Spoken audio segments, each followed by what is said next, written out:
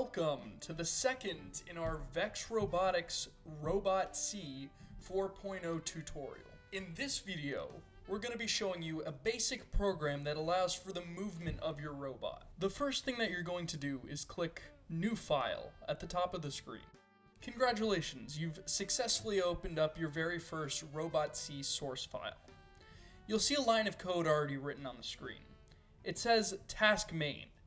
This is where the compiler looks for the very first parts of code to start your program. There are many ways to do this next step, but the fastest way to do it is through motor and sensor setup at the top of your screen. Go ahead and click that. Now we're in our motor and sensor setup. We have a list of ports here, from port 1 to port 10.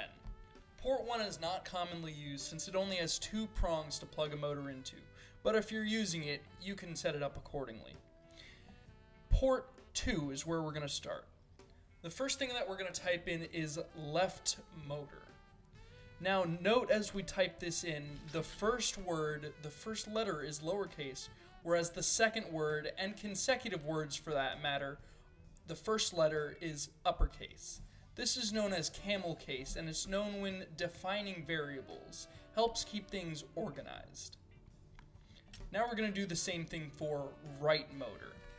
So we're going to type in right motor with a capital M in motor, that is the second word in that series, and then we're going to select the appropriate motor. In our case, it is the VEX 393 motor. To find this out, you'll look at the back of the motor on your robot, and it'll tell you if it's a 393 or a 269 motor, and it'll also give you important information as to how many wires it is. Once you're finished with that, click Apply. Once you've clicked OK or Apply, you can go ahead and exit that window.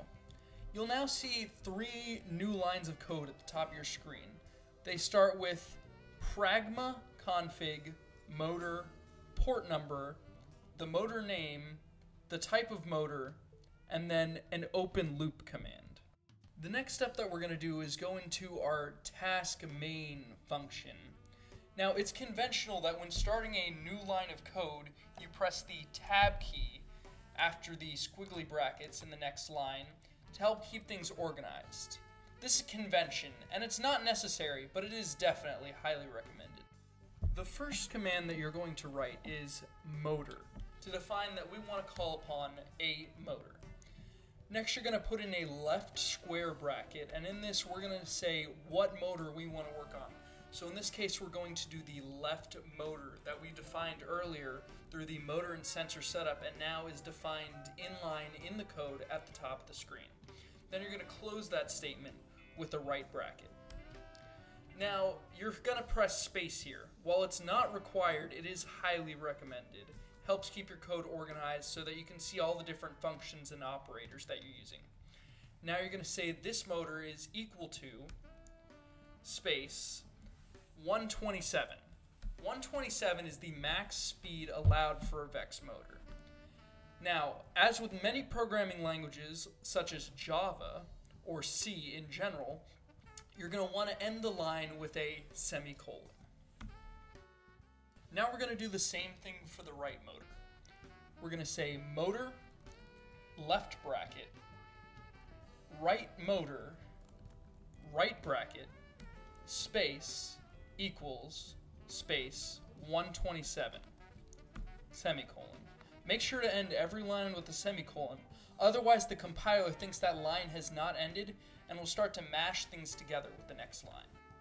RobotC is a pretty intuitive language. You can have blank spaces or blank lines in your code without the compiler feeling that there should be code there and then compile it incorrectly and give you an error. So you can just go ahead and skip 2 lines, and this is going to be a new command, and we're going to keep our code organized this way. So what we're going to use is the wait 1 millisecond command, typed wait 1 MSEC. SEC second, and MSEC meaning millisecond.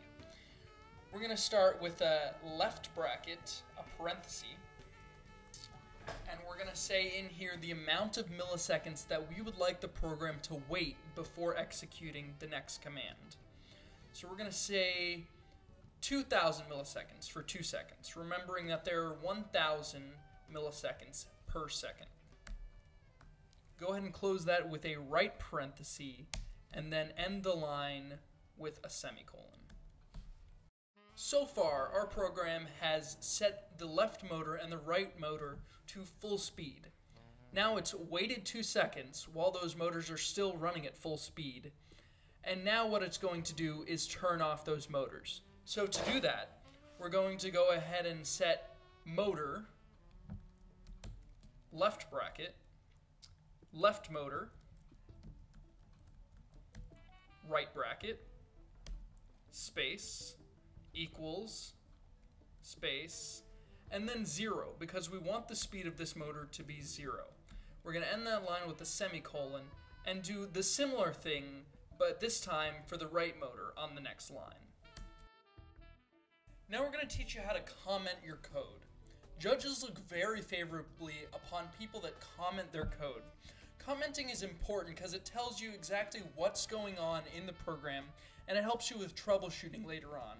It's also important if you have more than one programmer on your team, so if one's absent during competition or during practice, you'll still know what's going on in the code and you'll be able to fix it if problems arise. The first type of comment you're going to learn is what's called a line comment. What's going to happen is that it's denoted by 2 slashes in the code, and what it's going to do is comment off the rest of the line. So the compiler, when you run this code, knows that you're not executing what's in this space. The line comment that we have here is going to tell us exactly what's going on in this line of code. In this case, we've set our left motor to full speed, so we're going to say that. On the next line, we can also do the same thing for the right motor. We're going to say this set the right motor to full speed. After a comment, you do not need to put the semicolon because it's not a piece of code being executed. We're going to go ahead and use comments to explain what the rest of the code means. You don't have to comment every single line of your code like we're doing, but it's important to have a general idea of what's going on at every single point. There's also a way to comment across multiple lines. The way to do this is /*, and then the text that you'd like to input on the first line, press return, input text on the next line, and do so as you wish, making sure to end this multi-line comment with the */. Note that that's the reverse position of the starting, which was /*. That denotes the beginning, and this denotes the end of our multi-line comment. Thank you for watching our very first tutorial video in which we've used the RobotC environment. I also recommend that you guys check out some of our other RobotC instructional videos and make sure to get the word out so that people know that there's a great resource there to help them.